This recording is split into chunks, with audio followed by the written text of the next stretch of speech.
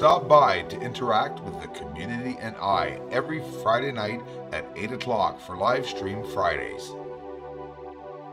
Welcome, trolls.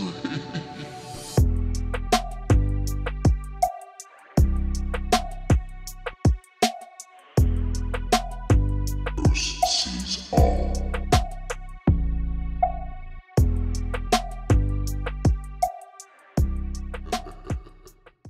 Hello and welcome everyone. My name is Bruce Swartz. I'm from Montreal, Quebec, Canada. What's going on out there with the satellites? Oh, and boy, did yesterday's video ever just, I don't know, screwed some of you trolls up so badly, which is so funny to see. Just posting raw truth really hurts that much, I guess. Yeah, the satellites. U.S. are going to be sending 3 more up before the end of the month of April. And this is just what they said. Well, we're talking about experimental satellites. And why am I talking about this? Well, we look at this beautiful close-up footage of all the natural colors. There's Aristarchus crater. Because it's pretty interesting. I noticed and been looking up a lot about the satellites. So they have first generation. We hear about this recently in the past few years because, you know, new technologies, right? All these new technologies, nanotechnologies, all these things coming out. So they're going to take the first generation telescopes out. Some of them having them deorbited, meaning to take them out. Why? Because they are supposedly flaring up. And that just basically means they are detectable, probably. So whatever new technologies they're doing, we know DARPA just recently sent one up. It's an experimental satellite that's has longer, much longer arms. They're trying to get a higher band, higher band of frequency. So they're experimenting with that. So all these new experiments that I'm seeing it, and you know, the Pentagon just setting up a new Space Force themselves. This is all being recorded in my head like easily day after day, seeing all these things. And I am seeing all the missions that are being delayed again some more this morning. I won't get into all of them, but again, more delays. And everything and anything related to the moon always has a delay, it seems, and we'll be watching out for that in the coming days, weeks, months, and years, obviously. So the first generation satellites at the end of 2018, probably they said, would all have been out. So we're going to, you know, new technologies, 3 different types of technology that the U.S. Air Force is setting up these satellites to experiment. So there's been a lot of experimentation. We know, we've heard even, you know, with the sonic booms, the experimentation over the neighborhoods in the States to see the reactions of people, how they're going to react to these sonic booms. I'm mind-boggled by everything that's going on. It's so obvious that something big is happening. It's also in the news that India, busy week for them, everyone's saying in India, just days after the country's Defense Research and Development Organization, they performed an anti-missile test.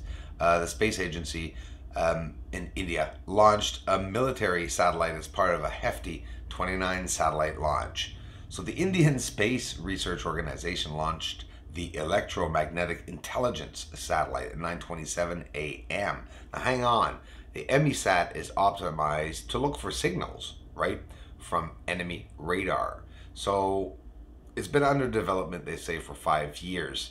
This will allow us to do now essentially know what kind of radar is at work on the other side based on the spectrum. So could there be some kind of I don't know. There's gonna be a lot of conflict. I'm sorry. I definitely believe there is going to be a lot of conflict between the countries for whatever you know, experimental satellites they're sending up there.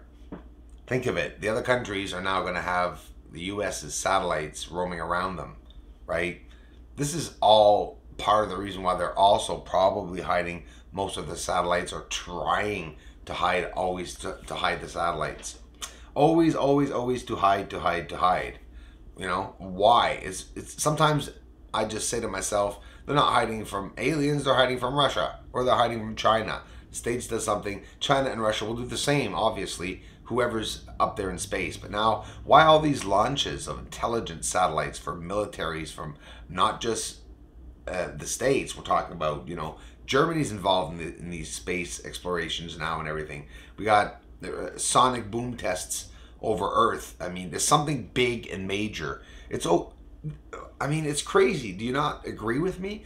The technology should have been arriving in a period of 20, 30 years. So now we did nothing for 30, 40, 50 years, and now all of a sudden, pow! Space forces, they're admitting that there's water on the moon, etc., a bunch of stuff. Now, maybe it's just me, but I look at these bumps side by side, first of all, before I get too carried away about the satellites and the space forces. Look at the dark shadows, 3 of them right there. And I could be sassy and say, sarcastic and say that they're not following the other shadows. Often these objects that pass off of shadows are really looking like structures at times, objects, natural or not. There are, I do believe, dark objects on the surface. But of course, don't forget, we're just by the Terminator line there, and there we see again just these anomalies. I'm just pointing to them. I'm not declaring anything here. Wouldn't want to do that. The moon was not very wide here, but I like taking a look at it anyways, because we see a lot on it along the Terminator line when it's only a crescent moon. And we're going to see, as we advance towards the end, the tip of this, where we see this, I don't know, it looks like an industrial company. And again, there's lights going on and off. There is movement. There is activity up there. It's just that people are seeing lights and they're saying, well, it's just lights. But I mean, we can't rule it out. Anything we see moving up there, we have to try to find out if it's something moving. You're darn right there's something moving.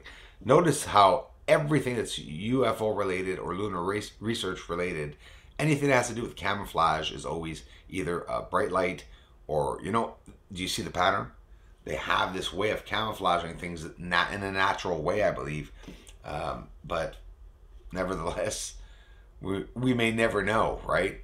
Some people in the community are asking me, why am I not talking about the new Space Force, USSF? Well, all I know is that Mike Pence, a couple days ago, actually said that it was like the lunar part of it all was canceled for 4 years, set back. No one will step foot on the moon, so they say, before 2024, 2025. We're still not there yet. Once we get there, maybe we still will not be able to go to the moon. What if there's another setback that will set us back to 2032? Which I tend to think that's what will happen. But no, there's something going on with not just the American Space Force, guys. I mean, wake up, look around. All the countries are getting involved now. There's independent private companies now that are launching satellites for companies, okay? We didn't hear about this a few years back, that's for sure. That's confirmed. And now all these new branches of military, especially on the state side anyways, but again, intelligence satellites, every country sending them up right now to counter intelligence. So what's going to happen is that there's going to be another war in space. So the Earth wars that we usually see will now go on in space.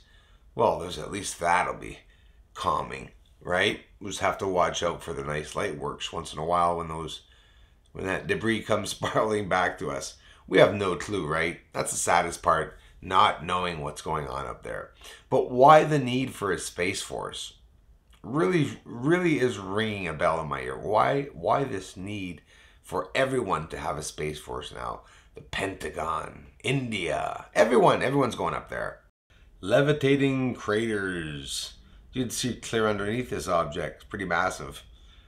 This is the very small moon. Wow, guys, it is crazy windy here today. Snow and hail on and off all day. Have you heard about us Canadians, the biggest weather anomaly in our entire history, in the entire history of Canada's history.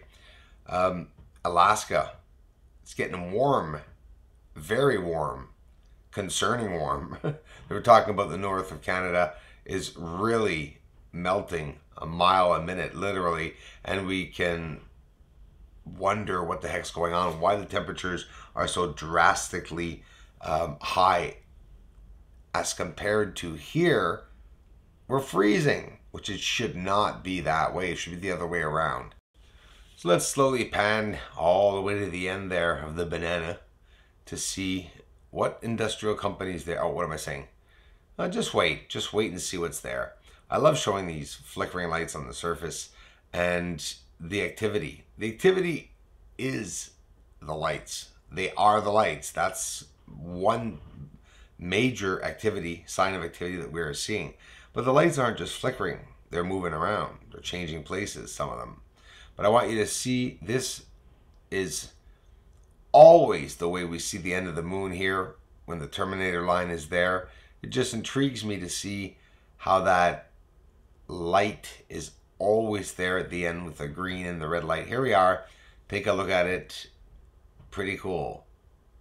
Just sitting there on the tip right. Doesn't make any sense. Jeff Walker, Christina Garalma-Pertras, David Dismicus, Char Gordon, Christy Lindsay, Steve Towers, Jane McCammon, Susan Paul, Harold Hughes, Bill Solomon. Thank you for the generous contributions, everyone.